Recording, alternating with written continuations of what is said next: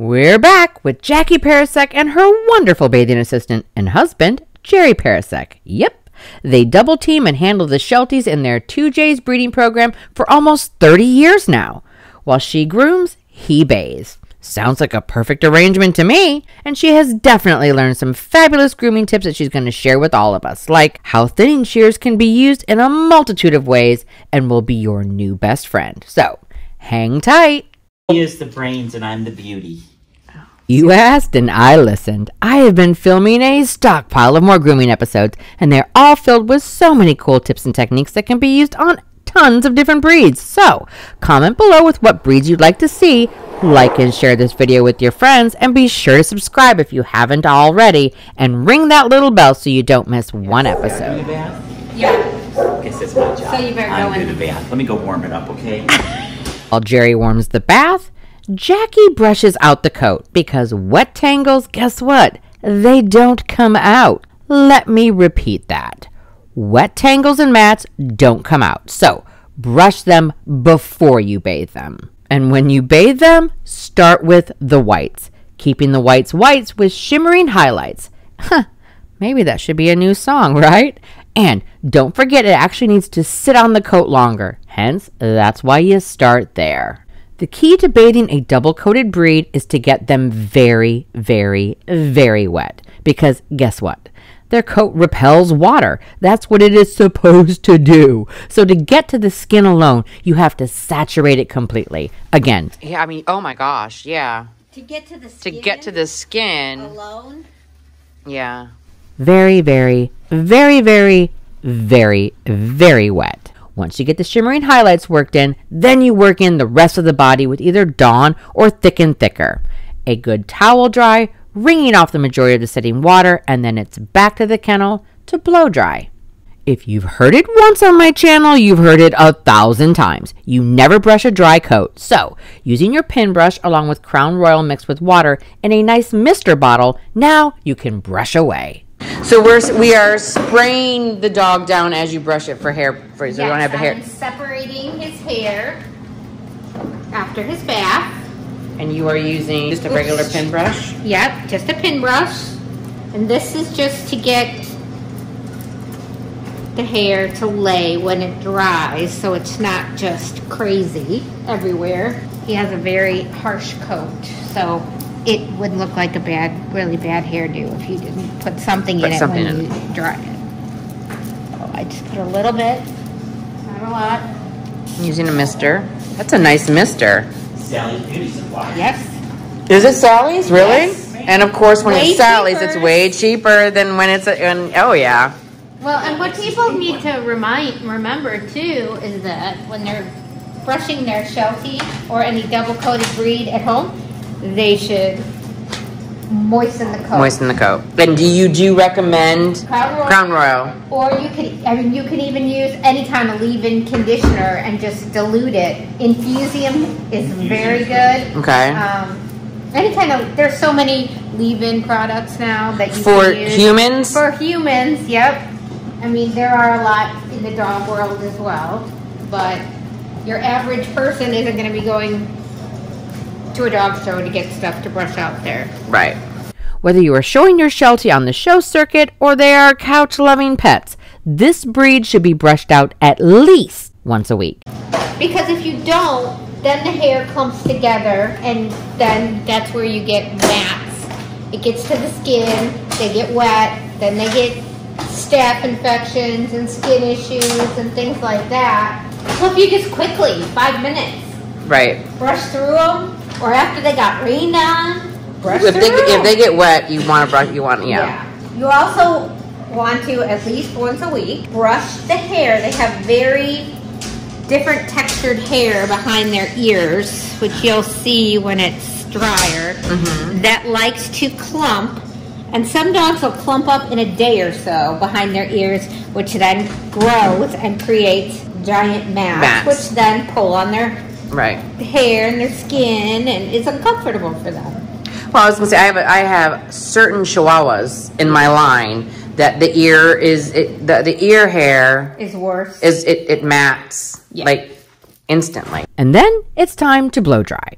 She starts by getting the majority of the sitting water blown off the top. So you want to dry from the skin out. That way you use the dryer itself to create a part, exposing the skin, and then you use a brush to dry the coat. So yes, blow down to the skin. Start at the root and work your way out. And once you get all that water out, that's when you start to use the brush and blow the coat into the direction that you want it to lay. In this breed, you want it to lay down flat. When you dry the front of the dog, start at the bottom, basically the lower part of the chest, and then work up.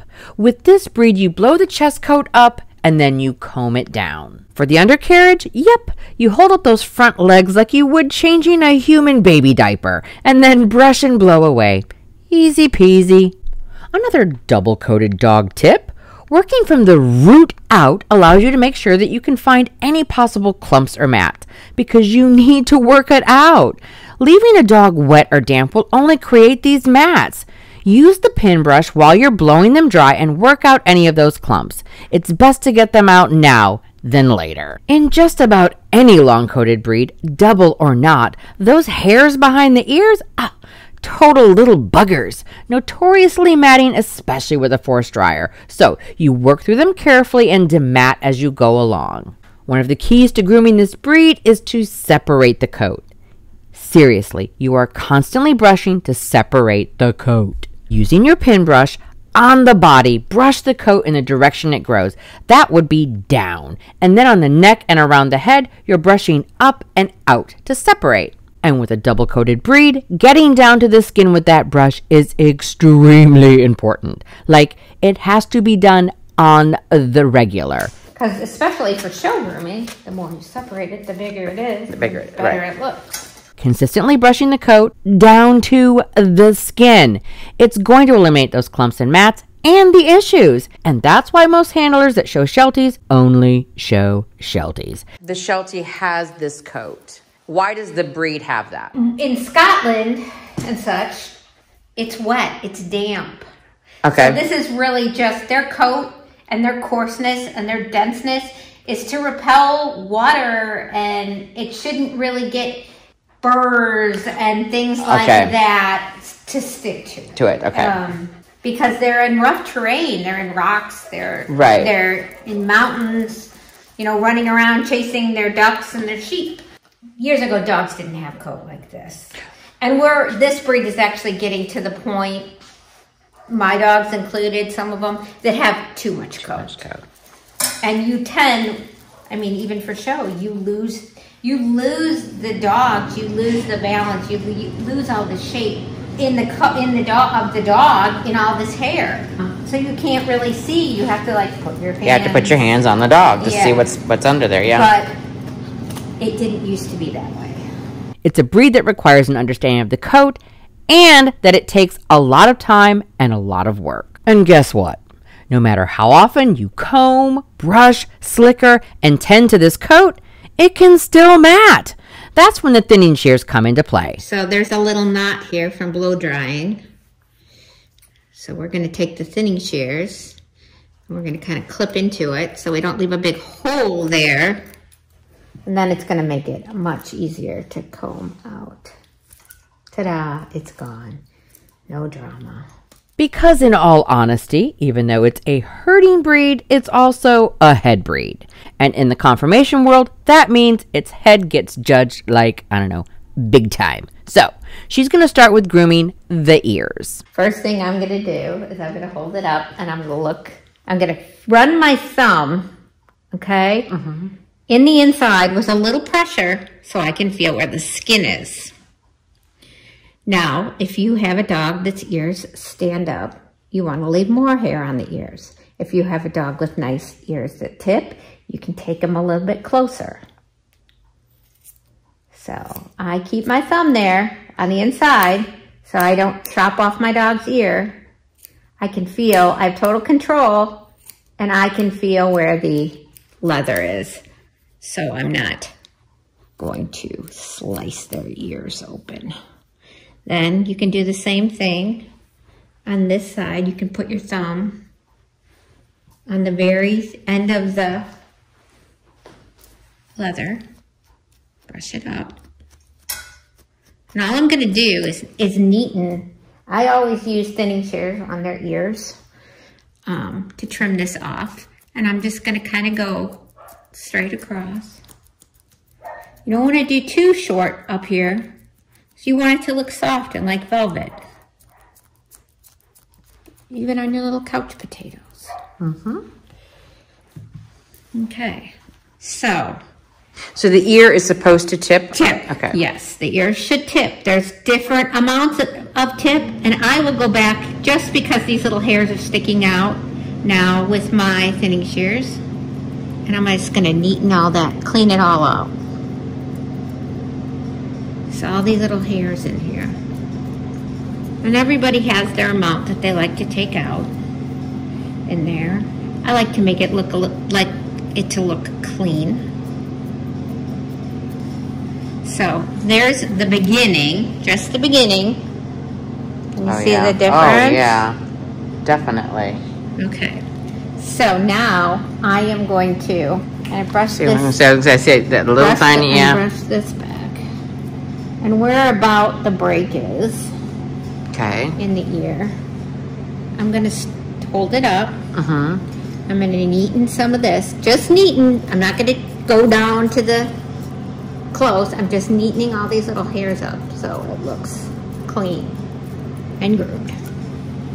Okay, so you can see the difference that we're starting to slowly get.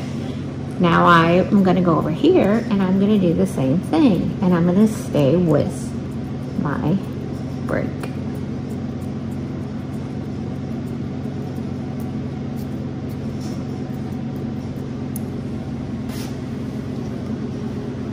So. Yep. And you want the essence of the Sheltie expression should be soft. And it should just melt your heart when you look at it. Nothing should be glaring or harsh. So just that's everything in the trim job should be soft. It should all just flow. It shouldn't be chopped. Gotcha.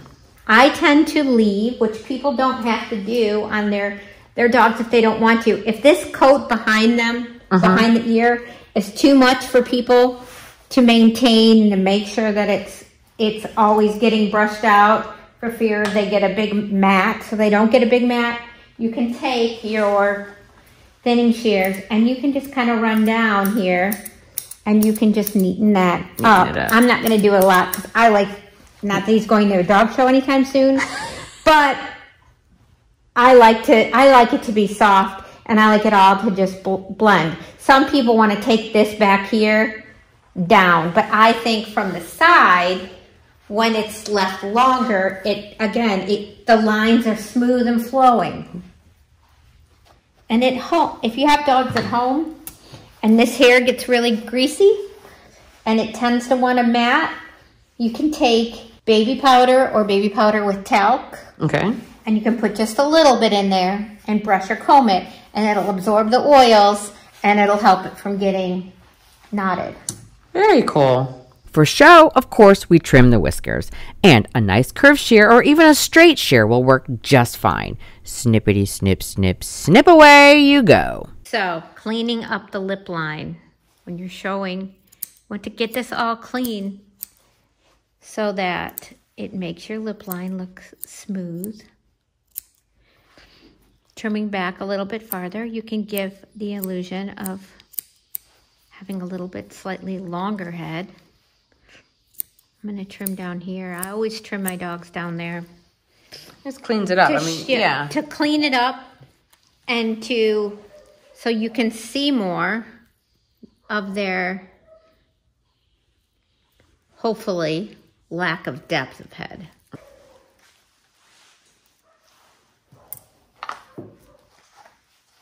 Okay.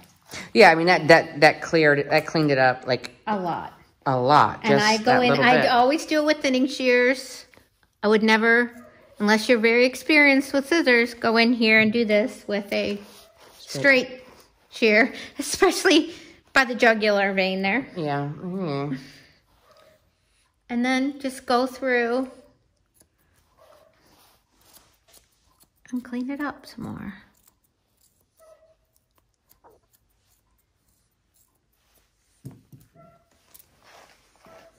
I'm doing it so you can see, once again, when a judge is going to look at the profile of the head.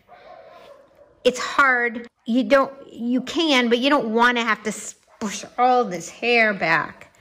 You can just look like. Yep. Yeah. Yeah. I mean, I can see the difference already. And a dog, in my opinion, equal parts, very little depth of head. You'll see some that will be like a triangle on the side. Okay. That is not the ideal. The ideal to me is that it should be all one piece, smooth, going back.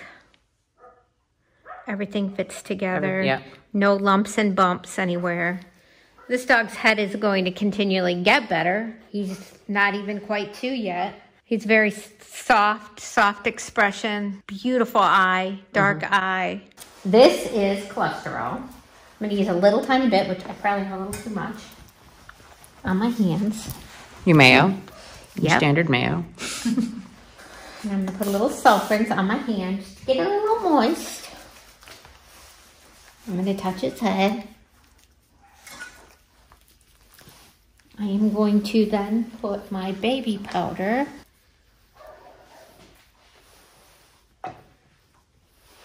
I think it just helps to keep the hair laying down good for when you trim. Okay. So get it in there. You can also see where the hair is standing up, where it's not. And as you can see, the hair, what I was talking about with the ears, look at it's already. Yep, it's already starting. So. Brush it out. I have the brown powder on too.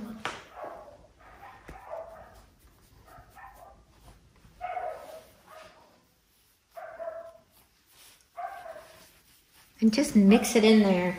It'll really help with that. Fuller's Earth is a mineral powder that you can put behind their ears. You can order it online and you can put it in there and it will also help take care of that oily, greasy. It's much coarser than baby powder. A lot of people like it, have used it for years. So I'm gonna frame up his face a little bit just so I can see what the hair is doing. I'm gonna brush it back. Now we already did the lip line and all that stuff. I'm gonna brush his little muzzle up, all the hair up, so it's You can see what you're working and it's with. thick and plush. And his little stop, because that's one of the places you're gonna trim. I never do any trimming really on the muzzle. Now I'm gonna take my thinning shears and I am going to go in behind and I'm going to take one little clip because see, we can see all this hair that's in there that is just kind of out of control. I only do one clip in each spot. Don't do two if you have thinning shears or you're going to wind up with errors like that when I got my new scissors. Now, as you can see, that's already looking better. Yep. So, but I'm going to still go back and kind of lift it up with my thinning shear and take another one. Because you want it to all be clean and smooth. Now, another little trick to get that, because I still see some top hair, is you take the opposite side and you open up your scissors and you just kind of rake that undercoat out. Ah, it's like a stripping tool. Yep, exactly. Some people use the little blocks and such too. They work great too. You got it there. You already have it out. Yeah, it's just adding one more thing to the plethora. So I just use these. Now you can see from the side. It's looking way better, way cleaner in there. Okay, so now I'm going to do the top skull. It's considered the top skull. Now, it looks very hairy from here. I am not going to take these heavy-duty thinning shears. I'm going to take these, which take a lot out, but won't there's bigger tooth, bigger space. Right. So it doesn't take out quite as aggressively. And then I'm gonna brush it down. Then I'm gonna brush it up again. Do it all over. Yeah, see where and check it. I see back here, there's still a lot there that I don't want. And I'm not gonna go all the way to the skin. I'm just gonna take the bulk out. So when it lays down, it lays. Yep. Okay, so even when we lift it up, we want this to blend, so we don't want to take all that. Okay, so you want it to blend right in. It should all be smooth. It shouldn't go. And when we're looking, after we finish trimming this, we'll look and we can see where, you can feel where his ears and his back skull and all that. Okay. And I'm going to go in against the skull and take some of this bulk out. Now I'm going in under the ears and I'm going back here. Okay. I'm going to take one clip. See how it's all blending in together versus this. Right. Yep. No, you can definitely see the difference. I'm going to go over here. I'm going to go right to the bottom of his ear. I'm going to slide these in. There we go. It's cleaned up. It's smooth. Everything blends together. Now we're going to go back in and I'm going to put some color makeup on his little mask, because when you take off all that hair, you lose all the black. Okay. So you wouldn't leave it like that when you went into the ring. It should be black up there? It should be colored in a little bit. I'm not saying paint it on. Right. It should be soft. But when you do any kind of trimming, you change the color. So you have to put something back in so it looks correct. Correct. This is just one of the many that you can use. I put my mask stuff on with a toothbrush. Oh. And all I want to really do is just kind of just do the top here a little bit. Okay. Just to make it look like the rest.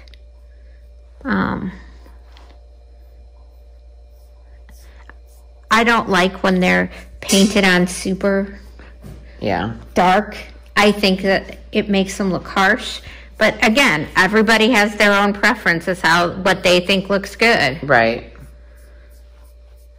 I guess I'm getting to be I've been in Shelties so long and grooming Shelties. I guess I'm starting to be one of the old people now, and I haven't changed my Your style, right. This is the way I do it, and this is the way I've been doing it, and I don't like extreme. Right. Oh, difference. And extreme grooming. And you have to do this a few times. You almost need to let it dry a little bit. Now we'll leave that to dry. About how long would it take for that to dry? Maybe 10 minutes. Oh, okay. It's not that long.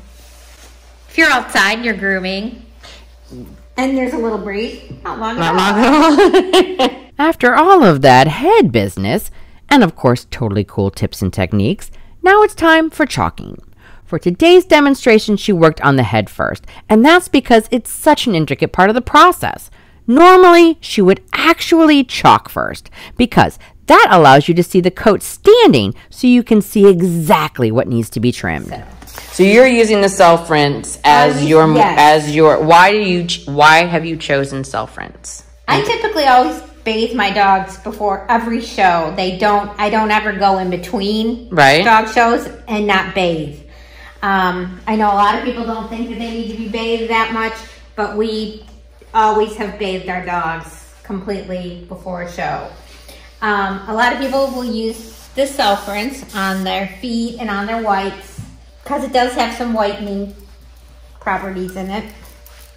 If they've been walking through a parking lot or on the ground at the dog show, you can go back the second day. You don't have to bathe them every day in a cluster or whatever. Right. But you can go back through the morning before you show and self-rinse them. Take your towel, let it work it in there, take the towel. It'll get any dirt that really hasn't been set in, but it's just sitting there making them look grungy. Right, gotcha. Spray with that.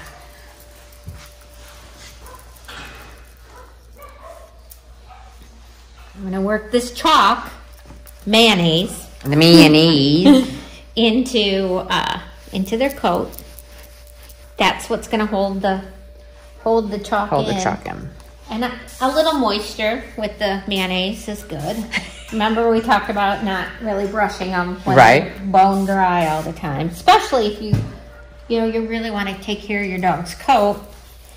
You don't want to be ripping it all out, doing damage.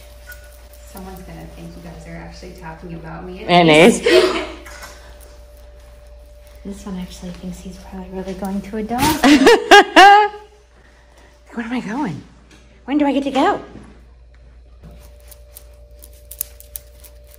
So I'm just packing the chalk in, Packing get it a in nice, there. make the hair stand up. I And take you my just- little yeah. soft brush. This Yep. is like a actual chalk brush. Some people use like people used to, I think they called them potato brushes or something way back when, before we had all these special ones. brushes. I'd already put my Yep. little chalk in his. Now I'm gonna put it at the skin. At the skin, okay. Just, I mean, it's only there really to whiten and to help it stand out. Right. Another expert tip: if you are show grooming, you need to get that chain collar on there before you start working the ruff. So slip it on there and get it in place before you chalk. And most definitely before you start backcombing, which we will get to in a bit. The best ratter in my family is Jared. Oh, okay. It's his favorite job. Yeah. He likes ruffs. Always let him do Like, that's his specialty, It's the ruff? Okay. is to get their ruffs up. Okay. He literally will spend a half an hour just on grooming the ruff. Wow. So that every hair is separated and teased up. So, okay, as a person, I don't know if you saw it on Facebook, I shared my high school graduation photo Uh-huh. from 1988 Yes. with hair as large as this. Yeah. And I ratted the crap out of it. So my question is, I knew what it took to get it out. How do you get it out of a dog's coat? I brush it out. You brush it out. Oh. Yeah, we brush it out and we, it comes out fairly. Does it? Yeah. The only time there's some ratting stuff that was pretty popular for a while, and it's hard if you use that. It's brutal. Well, I mean, I'm assuming that would damage the coat. Yeah, typically when they've been at a show and they've been getting really, really, really ratted and sprayed, when they come home, they have to get it all made. Yeah. And that's where you're probably conditioning, deep conditioning, and all that stuff. Okay. And I don't really, once my dogs are in coat, I don't really ever condition them. Oh, okay. They just don't seem to need it. I mean, they should have a coarse coat. The last thing you want is a soft coat. So, if they've been sunburned or they've been sitting out for a while and their coat's just poor, right? or they're in the heat a lot. Right. But, in the South here, our dogs, they're in every day when it's hot. They go out. Our dogs go out at night in the summer. And we're going to brush all this out with our slicker brush. Okay. We're going to brush it all out. We're going to go up, brush it all out, so that you don't really feel it. Nor should they go when poof. Poof. and Yeah, they no wipe. poof. Right. Unless, of course, you're showing to my husband. Oh, okay. And then He's totally okay with that. he's totally okay with it. So please poof away. Now, this I'm going to brush down Okay. to keep his hair down. After I get the chalk primarily out, the thing that you want to look at when you're trimming. So see all this hair that's sticking out underneath all this bib? Right. And when they run, it's gonna be what I said before, distracting. Distracting. So you can take and just go with your thinning shears and slightly clean clean that up and just kind of bring it down. Okay. Another tip, if your dog has a wide front, their elbows stick out. Stick out, okay. This dog has a nice front. Right.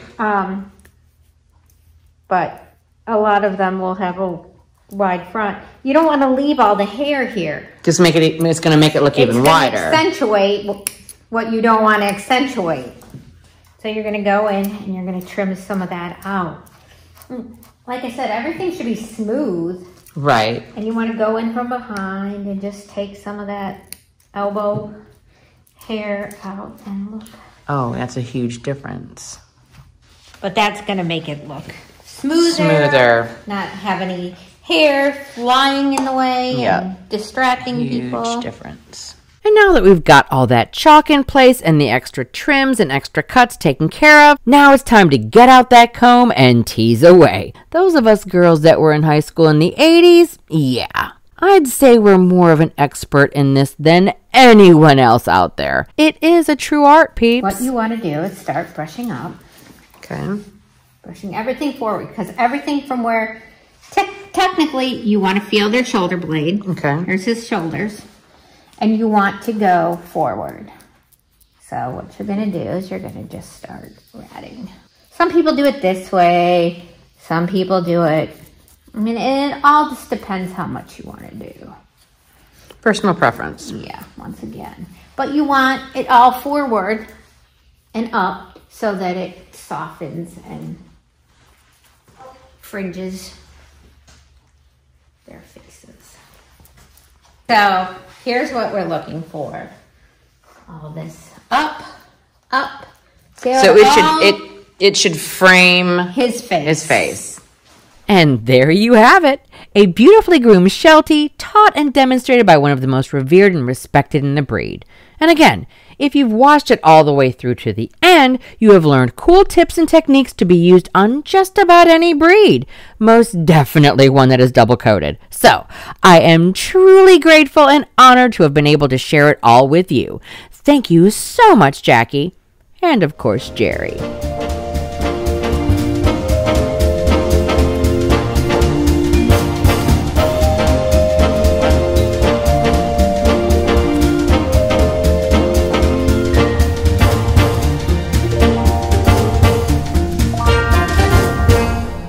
No, I have it on. She has to have it. She has to voice over IP it.